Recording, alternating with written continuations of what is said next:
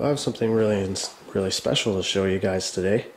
This is for any of you historians out there that are interested in the Mosquito aircraft. They were made in Toronto for a period of time in World War II, and Northern Electric was the company that was responsible for designing the communications equipment that went into these aircraft. And just to be clear, this is the original service manual installation, and every single little detail of information about the installation and servicing components in these communication systems is in this manual. Here we have an index. So we have the transmitter, the receiver, there's a radio compass, and the interphone communication. And it basically just goes through all the just all the different specifications. You can see these are beautiful drawings, and it's just really special to see all this. It's just really cool. I'm not sure if this is a rare thing or not, but a friend of mine who was a good, really great engineer, who was he was in the Army.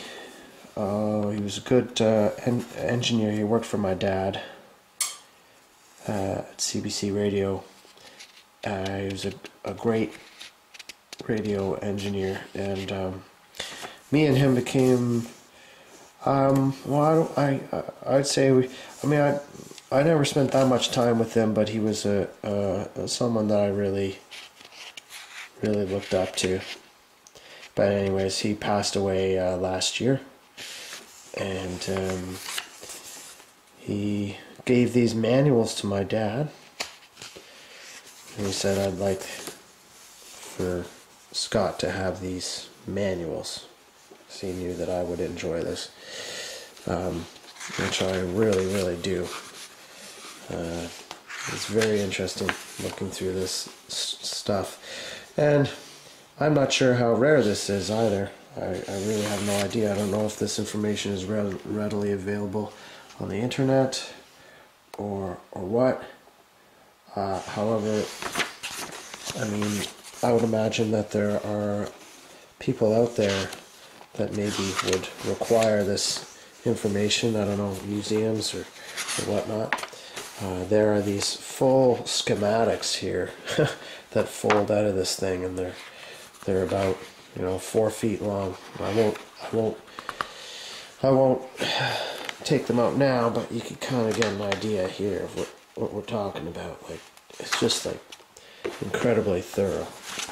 So anyhow, let's see what we have here. Here's the power supply. Front oblique view type MP2. It's a power supply. So anyways, if there's anybody out there that requires any information that could potentially be in this manual, please let me know.